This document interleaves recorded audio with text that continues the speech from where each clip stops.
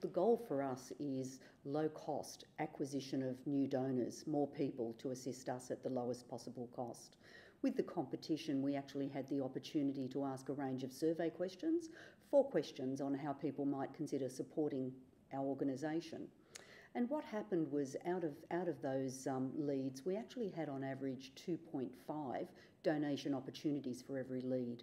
That meant that our staff had plenty to talk to those people about, and it drove the response rate up. If you keep going back to the same database you're using all of the time, eventually you're going to have a declining campaign.